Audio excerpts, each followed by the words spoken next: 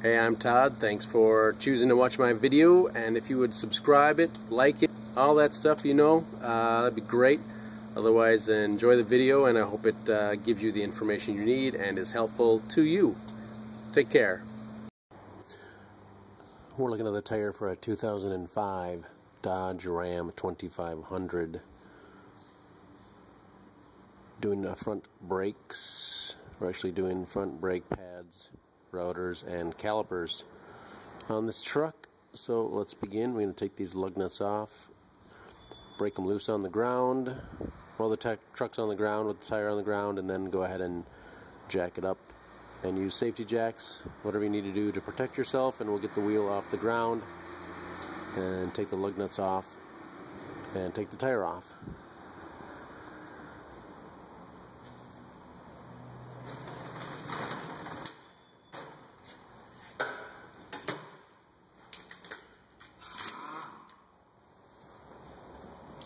All nuts and bolts are left to loosen, right to tighten. Left then is counterclockwise, tightening is clockwise.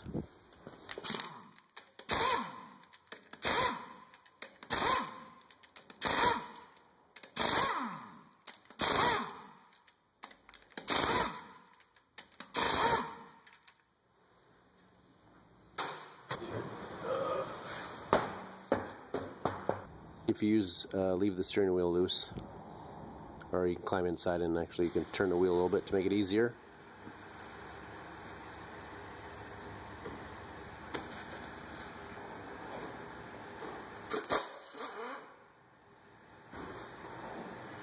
The 13mm bolts are holding this caliper on. Now I can tell you my new calipers come with new bolts and they're 10mm, so whatever you need to take them off.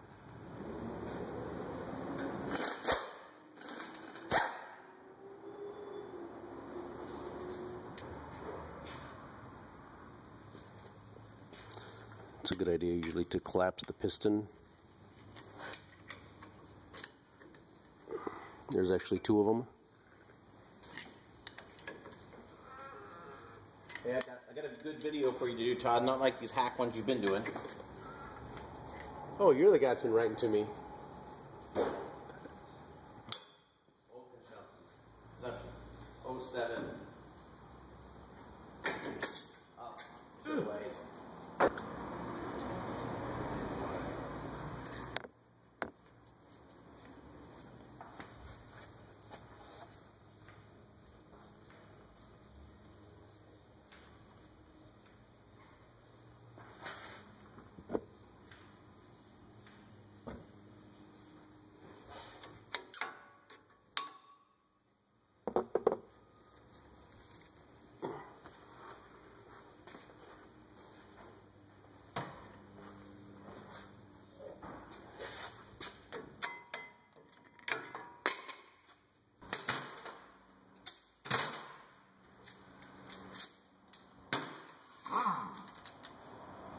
18mm bolt for the caliper mounting right here.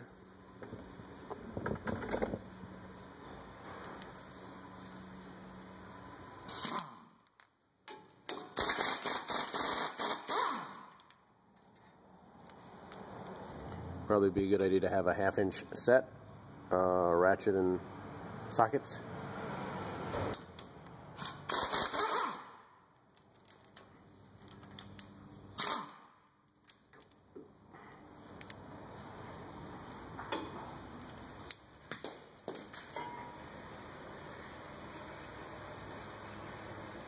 The rotor should slide off. If it doesn't, you can maybe tap it a few times with a hammer. Should get it machined so it's smooth, or buy new ones.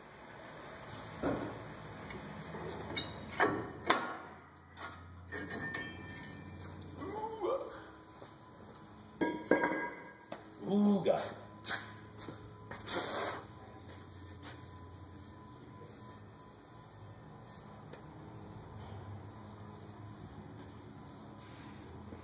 You can continue to collapse this either with a C-clamp or a pair of channel locks. Put a used brake pad in there while you're collapsing it. You probably want to collapse it at the same time. Squeeze in the middle here.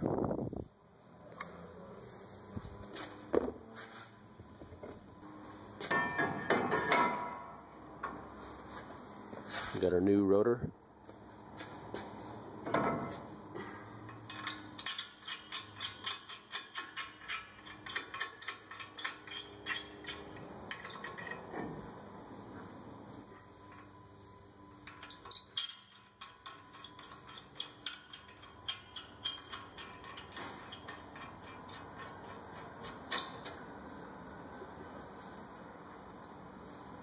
I don't do it all the time, but sometimes you can bolt that up so the rotor stays in place and doesn't flop around. It makes it easier sometimes.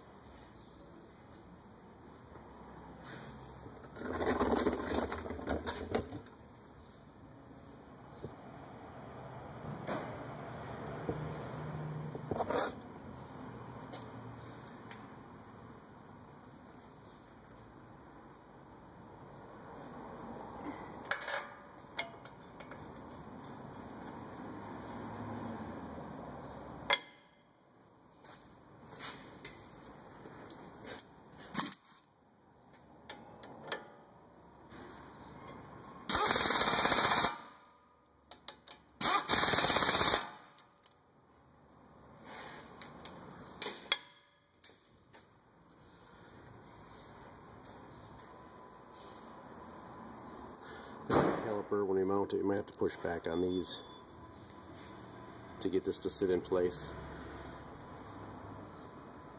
This end will go in first, the bottom on this side.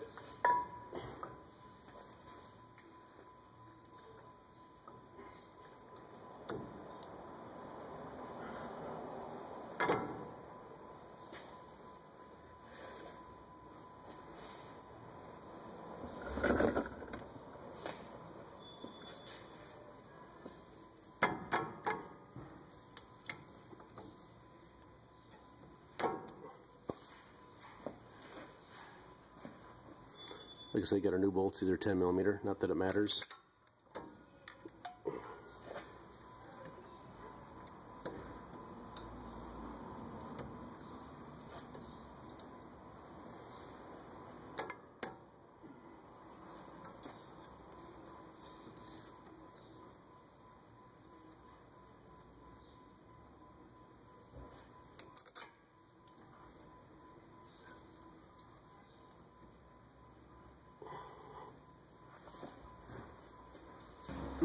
Just tighten those up.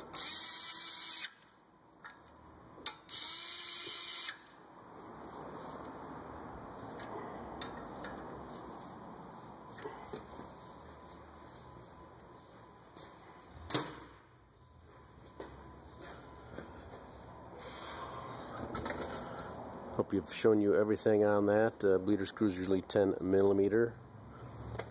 You can crack those open. You can get in here again with your screwdriver and collapse the piston as far as you can in these holes. Just reach in there and do that. Make sure the slides do slide if you're not doing a caliper. And of course, we're going to be transferring the line. So that's it for your brake job. If you want to see the rest of the caliper job, just keep watching. We're going to of course attach the line and bleed it. So we got a 15mm bolt, banjo bolt that allows fluid to flow through it. On there, I'll be taking that off. Again, left to loosen, right to tighten.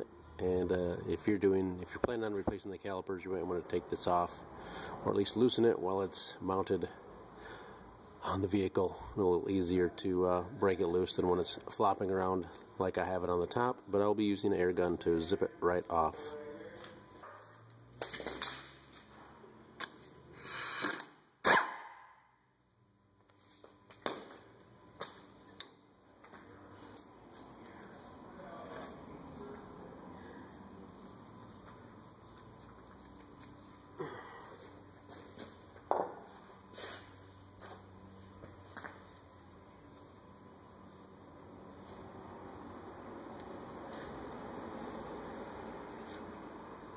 to get new washers.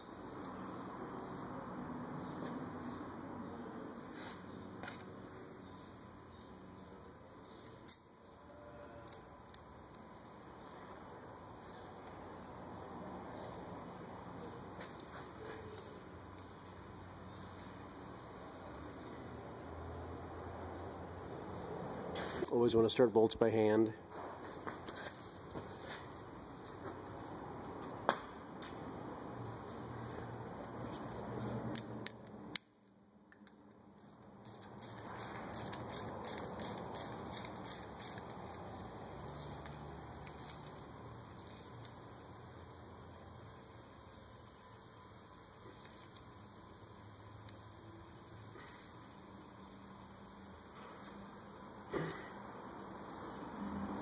We'll tighten that up.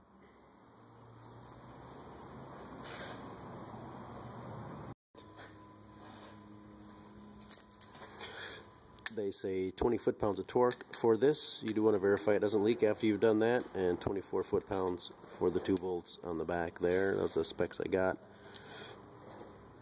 for you. And I bet the wheel lug nuts are probably about 140 or 160 foot-pounds. So we got this tight. And those tight, and we're going to loosen this up and bleed the caliper next.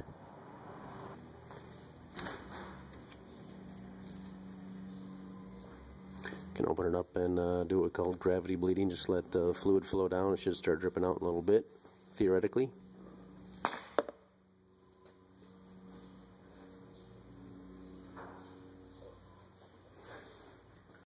So also have this one-man bleeder operation. Has a brake fluid in here, clean brake fluid with a hose in there, and attached to the bleeder screw that's open, and it'll go in the vehicle and pump the brake pedal, oh, I don't know, 7, 8, 9, 10, 11, 12 times. We'll be pumping it until we feel I've done enough. Maybe fill up the bottle halfway, because actually no fluid was coming out yet. The other option is to have someone else get in the vehicle, step on the brakes, pedal, and then you open up the bleeder. Fluid and air will come out, then you close it. Then they release the pedal, then they pump it a few times. Then you tell them to hold it, and they hold it, and then you open the bleeder screw and get more air and fluid out. And then you close it. And then keep doing that until you get a nice stream of fluid. And you just close it up tight, and that should be good for bleeding your brake system, bleeding your brake caliper.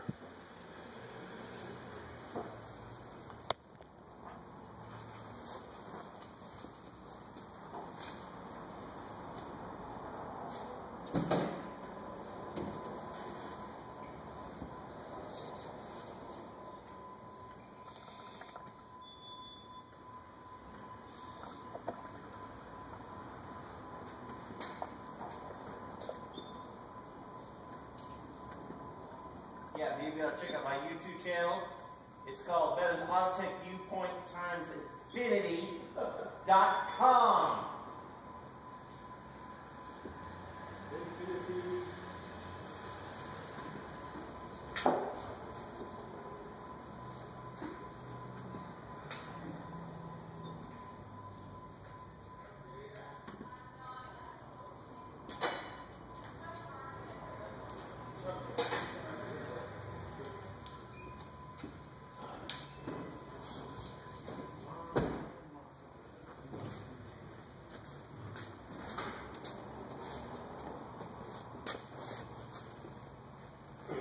Alright, saw that probably rising up. We'll probably pull it off.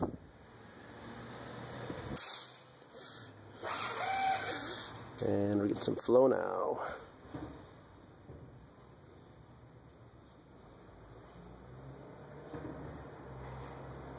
Still getting a little bit of air there maybe.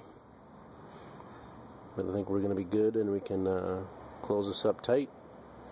If your brake pedal feels funny still, you could try and bleed it one more time. Maybe find some more air.